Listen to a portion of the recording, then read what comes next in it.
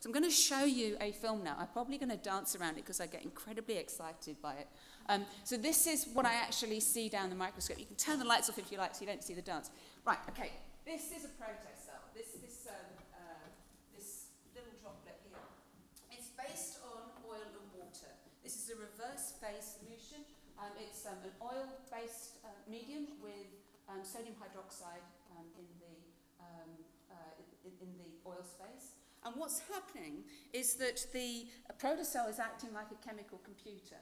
It's able to sense its environment, it's able to modify it, it's able to undergo complex reactions such as shedding skins, and it can actually build quite complex structures, and some of them actually have quite a lot of biological homologies. There's similarities between biological processes.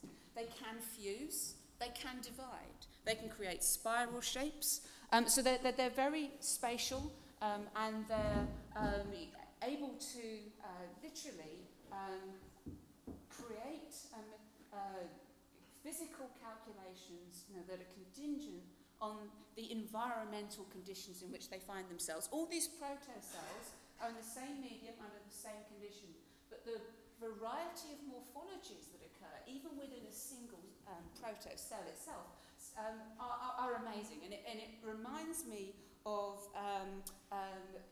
Donald Williamson's theory about how he describes the Cambrian explosion. He does it through the fossil record, and it's in one of Brotman's collections for the Edge. And what he says is that the Cambrian explosion is caused by the active mixing and matching of larval and adult body types. And you kind of think, well, that's silly because there must be genetics. But maybe in the Precambrian stage, that genetics is not deterministic in the same way as it is today. And if you look at these agents, in some ways, we're modelling this. Because this creature started off as a cell-like thing, now it's kind of looking like a worm, and at some stage, it goes through a jellyfish stage of transition. Not only that, it is very social. You'll now start... Ooh, have you not heard anything I've said?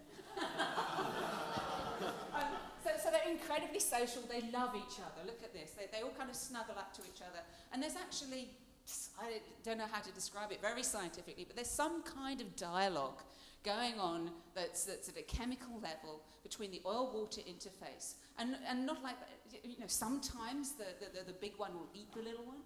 Sometimes they just, like to hang out for a bit. And sometimes they kind of get bored of each other and wander off. Actually, that's less common than for them to hang out almost as social groups. Just want to stress, these do not have any DNA. All this complex... Oh, no, right. Sorry, just stop that for a second. This is my favourite movie in the whole world. What we've got is one group of protocells here, all hanging out, having a good time, producing a little bit of skin. Here, we've got a second group, the away team, okay? And so they're coming out to check the home crowd here. Watch what happens next. I don't think we can actually explain this in very simple chemical physical terms. There is no DNA.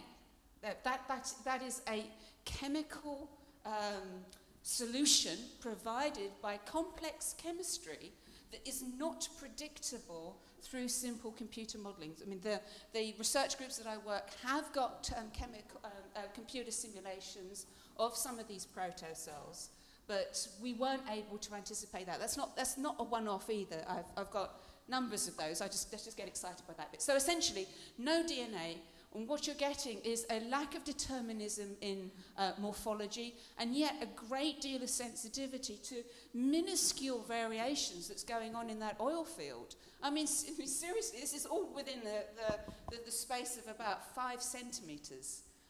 And so all these variations in performance and morphology are created through environmental changes, and that's so I think that's the key point, because that's what I'm going to talk about next. This is my second favourite part or a movie of all time.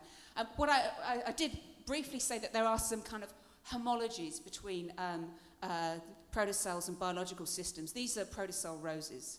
I have no idea how that happened, but I was just lucky enough to catch it whilst it did.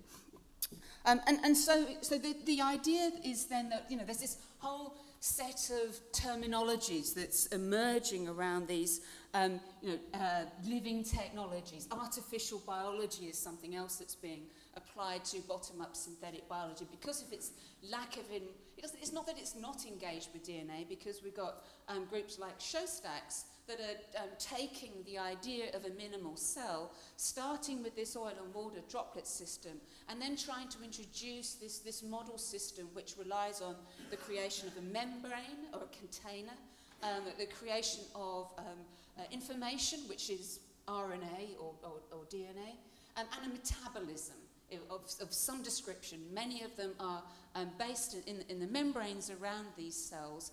And what's neat about protocells is they're all turned inside out. So rather than all the organelles kind of being sitting on the inside, staying away from the water phase, protocells have their metabolisms on the outside. They kind of wear their metabolism. So when you give them artificial receptors, it's all happening at the interface. And so kind of the notion of interface is really key to this kind of idea of bottom-up synthetic biology or artificial biology.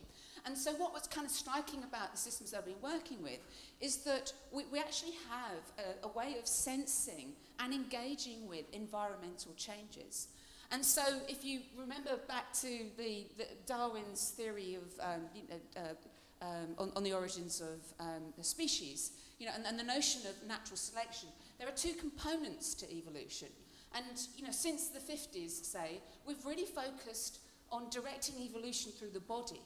And I think, kind of politically as well as culturally, we're at a time where, we need to kind of get re-engaged with technologies of the environment as well. And the way that I'm thinking about the living technology or these kind of bottom-up synthetic biologies is to use them to influence microenvironments by thinking of them a little bit like environmental pharmaceuticals. We're used to the idea of restoring balances within bodies by introducing, some of the drugs that were being talked about earlier. And that allows a kind of a reharmonizing or a kind of a buying of time, whilst complex systems and complex processes essentially re-establish connections, under these, new set of, environmental conditions. And so we're thinking about, these protocells as being almost like little slow-release containers that in the next 10 years, these protocells are thought to be able to reproduce themselves. We can chemically fuse them, and we can chemically cause them to divide, so we can induce cell cycles.